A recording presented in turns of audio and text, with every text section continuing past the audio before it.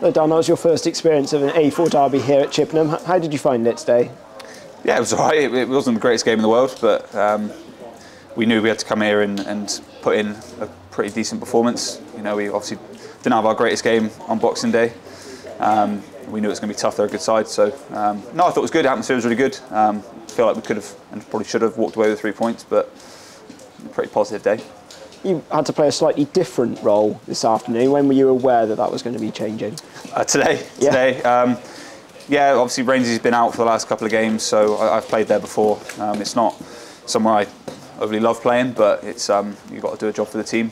So yeah, no, I found out before the game, and it was a little bit different than what I've played before as well with Bath. So I thought it actually worked quite well. I thought we got a little bit of joy down the right hand side, so it was actually all right. You also had the freedom to roam central as well. You had 2 good openings in the second half. They're interviewing Will Henry behind us, who was on hand to prevent you. Your shot deflection, was it, onto the post? Yeah, I just said to Dave then, I've hit it quite well, and it's going through a lot of bodies, and I'm not sure if it's nicked off somebody else, and it was a really good save. I'm not sure how it hasn't gone in.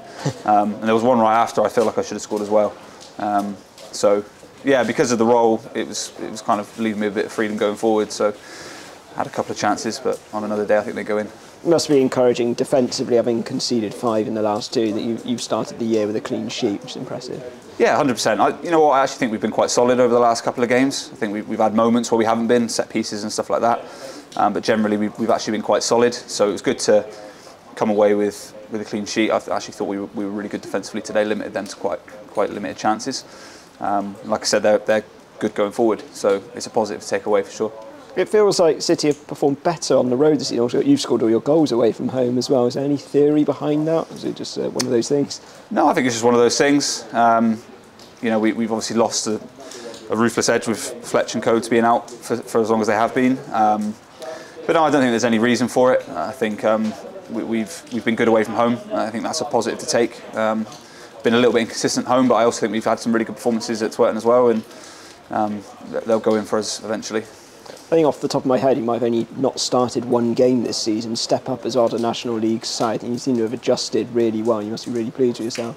Yeah, definitely. My aim was to come in and obviously play as much as possible and contribute. I still want to be scoring more goals, if I'm being honest. But in terms of stepping up, no, it's a good group of players. I was confident I could come in and be a main part of the team, and I feel like I've done that quite well. But you know, we're halfway through, so it's just maintaining that now and making sure that I play as much as possible. And back at Twerton Park, our first game of 2023 at home on Saturday against Eastbourne Borough. That was your first win for the club, was at their place. Do you want that much drama again? Not really, no, it'd be nice for it to be a lot smoother than that, but again, it's a really, really good side, so we'll have to be at it. But it's you know, a decent performance today. It was a decent performance against Worthing as well, so it's a bit of momentum in terms of how we're playing. It's now just been, you know, getting those goals and being a bit more ruthless, and you know, I'm sure we can go in and get a good result. What was their footballers' plans over Christmas? Do you have to be quieter? Yeah, it was pretty relaxed, to be honest. Had time at home with my family on Christmas Day.